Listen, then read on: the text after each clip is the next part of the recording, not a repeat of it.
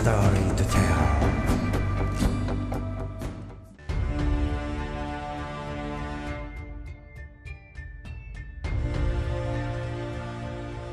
J-20 Mighty Dragon, China's first stealth fighter, one of 3 fifth-generation fighters in the world. Experts assess that the J-20 has many similarities with the first US stealth fighter F-22. As radar-guided missiles from fighters and ground-based launchers threaten aircraft from dozens, or even hundreds of miles away, stealth capabilities are increasingly perceived as necessary for keeping fighter pilots alive on the modern battlefield.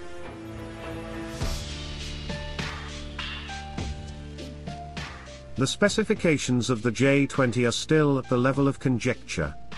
Thus, there are broad estimates of the J-20's top speed, around Mach 2, and considerable seeming range from 1,200 to 2,000 miles.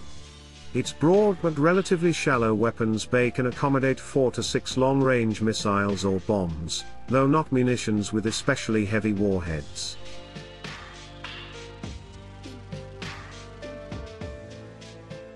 International observers generally concluded the large twin-engine jet possessed high speed and long operational range, but that the Mighty Dragon lacked the maneuverability necessary to prevail in close engagements with enemy fighters. Given the above premises, observers mostly speculate the J-20 would either serve as long-range supersonic strike plane. However, there is also speculation that the J-20 is intended to be a multi-role fighter.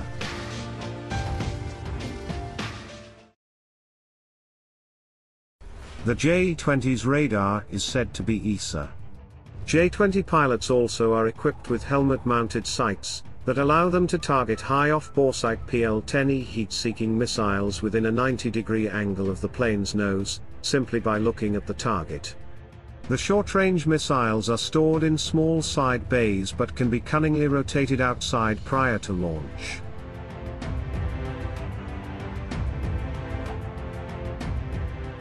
Chinese designers have also expressed interest in incorporating vector thrust engines in the J-20. These have moving exhaust nozzles to assist in pulling off tight maneuvers. The PLAF recently acquired Su-35 fighters from Russia with vector thrust engines, and also reportedly tested domestic vector thrust turbofans on a J-10B two-seat fighter.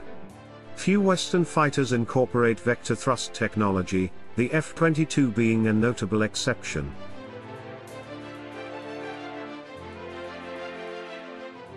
A 2011 analysis by Australian aviation expert Carlo Kopp concluded that J-20 probably had strong stealth from a frontal aspect, but a larger radar cross-section when scanned from the side or rear, a limitation also found in the Russian Su-57 stealth fighter.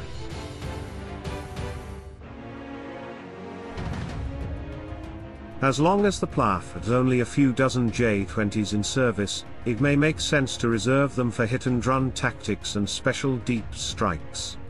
But as the article in The Diplomat points out, there's ample evidence the J-20 may be intended to grow into a capable all-rounder that can hold its own in a dogfight.